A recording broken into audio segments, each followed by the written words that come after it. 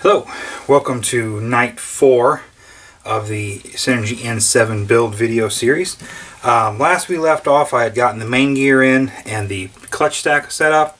I actually did a couple of things off camera before starting tonight. I have decided not to do a complete electronics setup and head setup video for this helicopter. I have done that before already with the Icon. I even did a Nitro Gov setup for an Icon video. If everything goes to plan right now, YouTube should be displaying a link to those two videos. If you want to see how the head setup is done on a Synergy helicopter, please check out the two videos I've linked. The second video is the Nitro Governor setup process for the Icon Governor. There's really no reason to do it twice. The head is so similar, the process is exactly the same. If you want to know how I did it, just take a peek at that video. A couple things I did off camera before starting tonight. I went ahead and mounted my elevator servo. Before I could do that, and this is a tip for you, this elevator servo mounts in from the back, and as you can probably see, the horn is really close to the back of this cyclic servo. I strongly suggest you power up your flybarless and center at least this servo, if not all three, and put the horn on before you mount the servo. You're not going to be able to get to that grub screw holding the servo horn on once you have the elevator servo mounted in the helicopter. So just a quick tip, I powered everything up on the bench, bound up my Icon, did some preliminary setups there, centered the elevator servo and put the horn on before mounting it to the helicopter. I also went ahead and I talked about it before, Nitro helicopters. I'm not normally a huge fan of wire loom, but since Nitro helicopters vibrate, you definitely want to protect the wires. As you can see here, I went ahead and loomed all three of the cyclic wires, and then I went ahead and zip tied them down loosely. These wires are still, I'm not pulling on the casings of the servos, I'm not putting stress on the wire. I just put the loom on there to protect it so I could run the zip ties through the front here without the vibrations chafing the wire. So that's just a good tip for you. Probably not going to loom the servos in the nose because all those wires aren't going to have to be routed to this carbon fiber. The next thing I'm going to do is I'm going to go ahead and mount my rudder and throttle servos. Those go up here in the nose. Those servos are held into the frame with these little aluminum triangles. It's a triangle because it takes 3 screws. You've got one screw that actually holds the aluminum to the carbon fiber. Then you've got that provides the threads for the 2 screws holding the servos. And there are 2 of those for each servo. They actually go, let me see if I can get this on the camera a little bit. I put some of them in already. They go inside the frame. Right here is the one I've mounted for the throttle servo. Here are the 2 that I've already mounted for the rudder servo. That's going to allow you to surface mount the servos in the front, and the threads are already there. It's a pretty simple process. I strongly suggest you use Loctite on the screws holding the little pieces of aluminum in, and then as well use Loctite on the screws holding the servos themselves. I'm going to go ahead and stop there, mount the rest of the electronics, put the gyro tray on. The gyro tray goes right here. It's 4 screws. When we come back, I'm going to have all the servos in it, the gyro tray on, and the gyro mounted. Show you what that all looks like. Alright guys, preliminary electronic work is done. All the cyclic servos are in. That's not new, but the servos are centered, horns are on, tail is centered, horn is on. Couple of quick notes. The included carbon fiber swash arms, cyclic servo arms, are designed to bolt right to the standard small Futaba wheel. The RGX servos have a Futaba spline, so that makes these perfect. If you want to run an alternative arm, I've had great success with the Dupro Super Strength plastic arms. They have a 19.5mm ball spacing, which is great for the geometry. I've used those on JR servos as well as high-tech servos. Those work very well.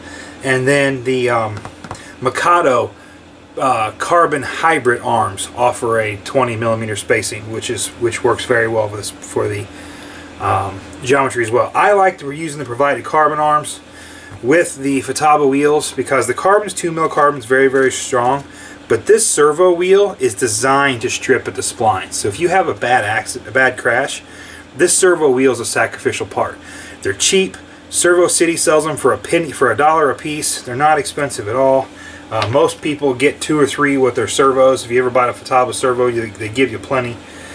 I happen to have a bunch laying around, so I like to use them even with the RGX. I don't like using metal servo arms though. Problem with the metal servo arm is if you do go in, there's nothing to break. The metal is going to bend probably, but it's also going to transfer that crash into your servo gears. And even with metal or titanium gears, a hard enough crash is going to strip them, or at least damage them, and they'll be notchy and not smooth. So strongly suggest using the carbon arms with the Futaba wheel if possible, or using a plastic or carbon composite arm like the Mikado, just so you have a sacrificial part. The other thing I put in real quick and didn't bother putting on the video because it's pretty easy, the linkage piece you saw me take out. This is pretty straightforward. Make sure you remember to Loctite the balls on that. Bolts here on the side of the frame with the 2 provided 3mm bolts. Piece of cake. You've got the outside is swash ball up. The inside is link ball down. That's just the junction point for your linkage for the tail. What I'm going to do right now, and again I apologize.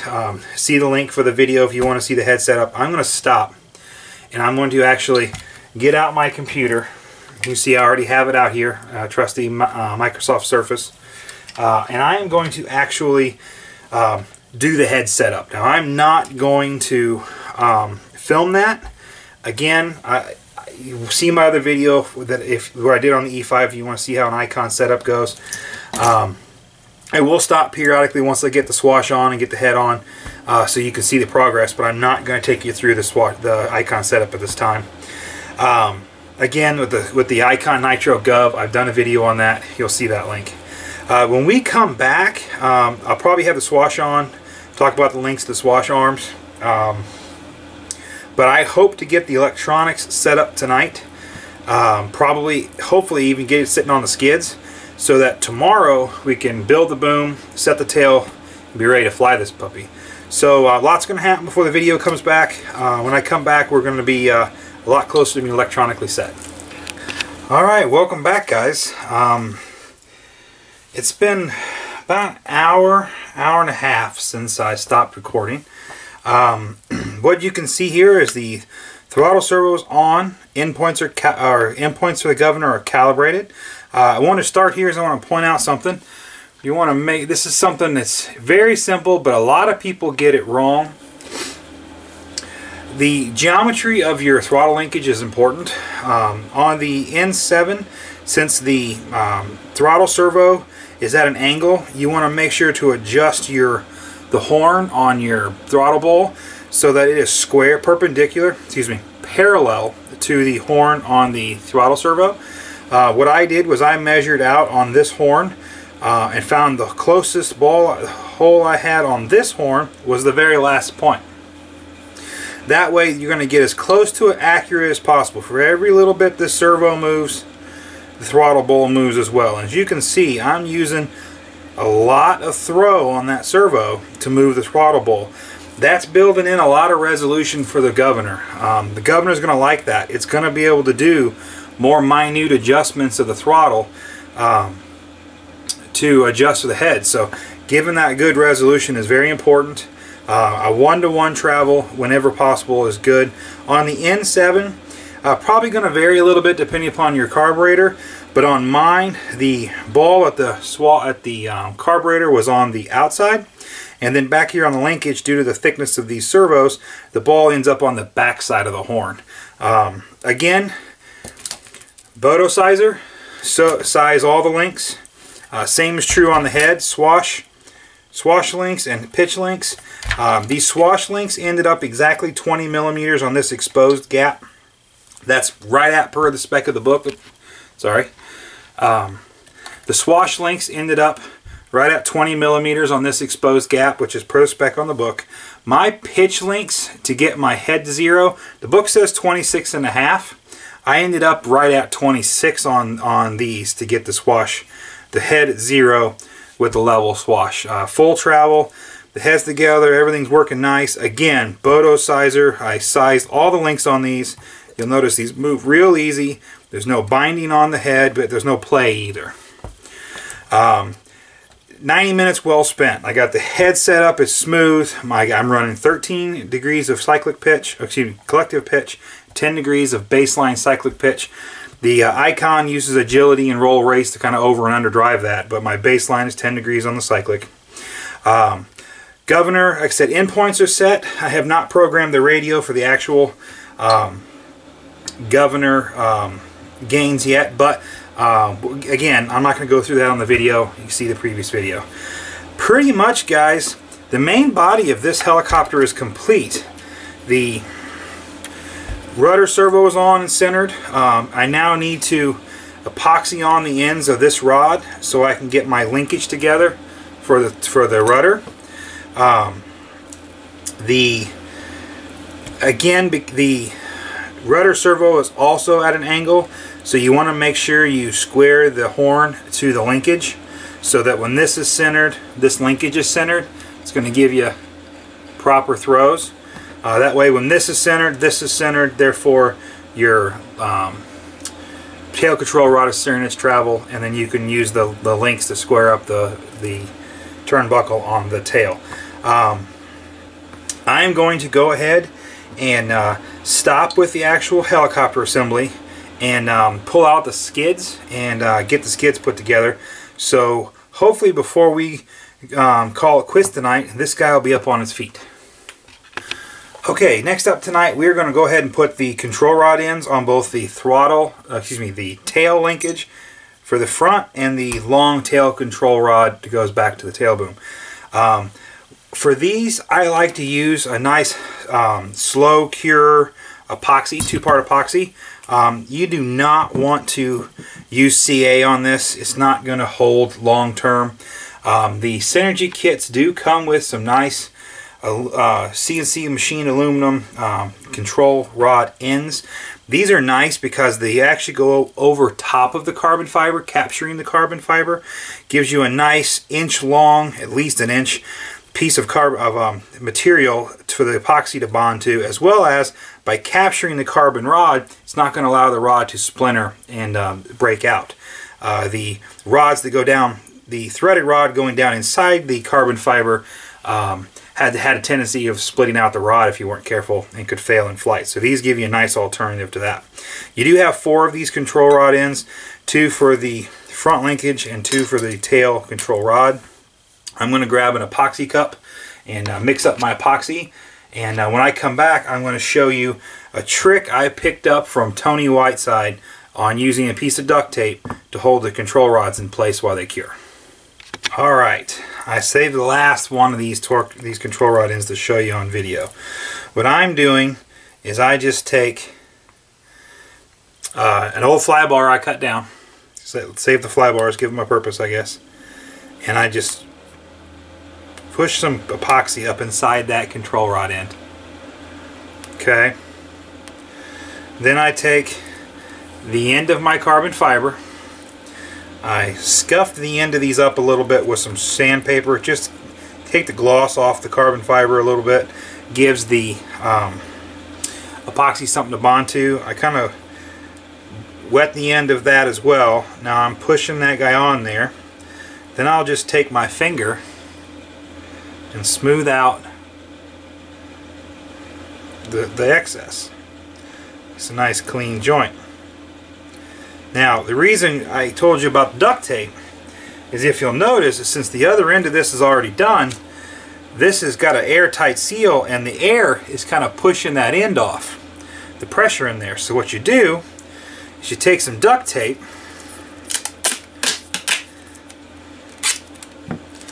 and you use that duct tape to hold, oops, I got duct tape with a mind of its own tonight. Use the duct tape, push it down on there, holding the rod end on, fold it over. Duct tape is real nice to do that with, to hold the rod end in place, because it will come off real easy and not leave, it's not going to give you hard times. I've tried using packing tape. Packing tape sometimes just tears, doesn't come off real clean. I've never had a problem getting the duct tape off clean. So now I've got all 4 ends, 2 of my tail control rod, and both ends of my front linkage epoxied and curing. I'm going to go ahead and leave that be.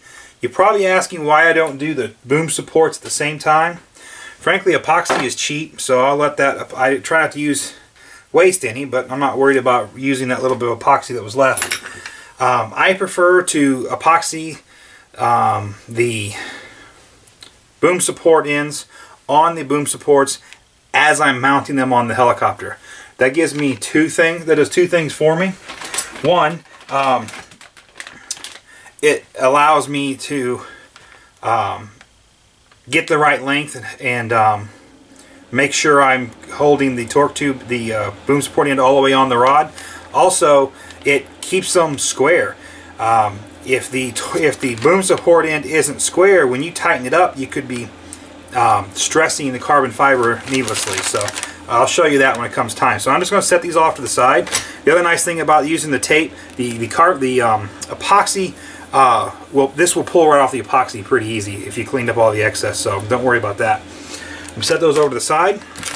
I'm going to go ahead and cut the camera and pull my parts from my boom struts, from my, my landing gear out. And we're going to wrap up tonight by getting this guy sitting on his feet. Okay, guys, last segment for tonight, we're going to get the landing gear put together. A couple things I want to talk about. In the packaging with the landing skids are a couple of things. First of all, the skid tubes themselves are in a separate package, tuber package. Those are going to be, we talked about that in the unboxing video. In the skids package, though, are a couple of different things. One, you have the 4 screws, metric cap screws, that actually go through the skids, through the bottom plate, into the skid mounts. So those are in that bag. So there's all 4 of those. As well as you have these, and I'm going to zoom in so hopefully you can see them a little better. Inside the package you have these landing skid nuts. Now, some manufacturers use set screws to hold the skid tubes into the struts, and if you would rather use a set screw, a 4mm set screw will go right into there and work just fine. I like Matt's use of the bolts and the nuts. Does 2 things. Gives me a joint I can Loctite. Loctite, a set screw into a plastic housing doesn't always work. CA can get brittle and back out. This gives me a metal cap screw into an aluminum nut. Loctite's going to hold no problem. It can be a little tricky getting the, let me zoom back out for you, getting the servo nuts to go all the way down inside the rod and line up with this front hole. Couple things I like to do is I'll push it, make it go all the way down to the very bottom. Oop, got a little slag in there. I'll make it go all the way down to the bottom, and then I'll take my smallest Allen key and then just kind of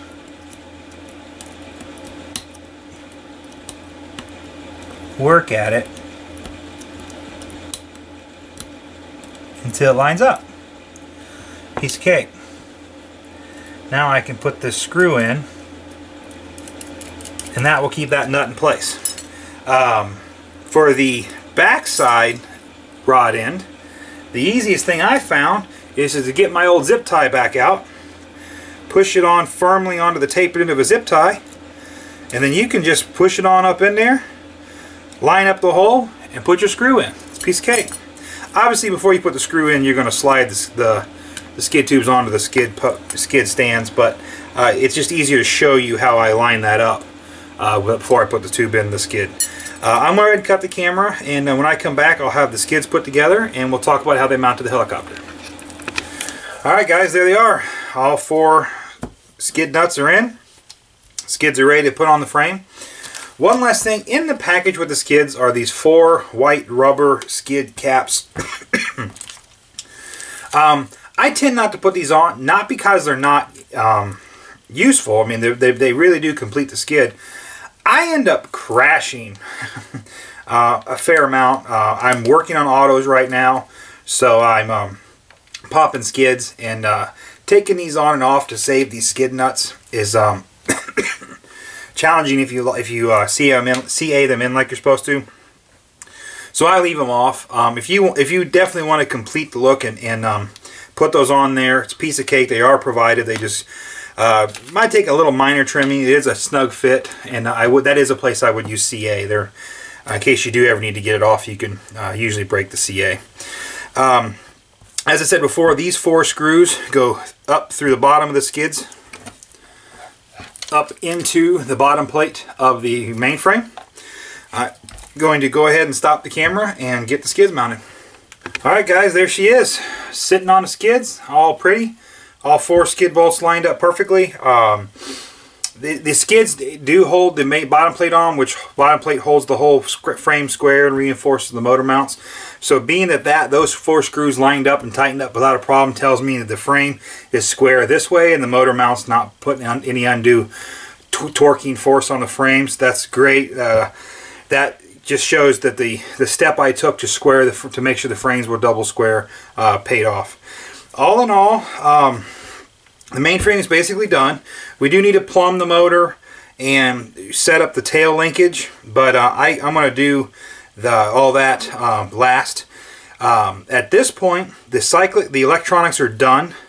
The 90% of the helicopter is built. If you remember correctly, we already built the tail box, so that tail assembly is already done. CA some torque tube bearings on and put the torque tube in the boom tomorrow, and this guy is going to be ready for some final notes. I'm going to stop there tonight, get this video posted for you guys, and tomorrow night we will definitely be wrapping this guy up. Thanks for following along so far.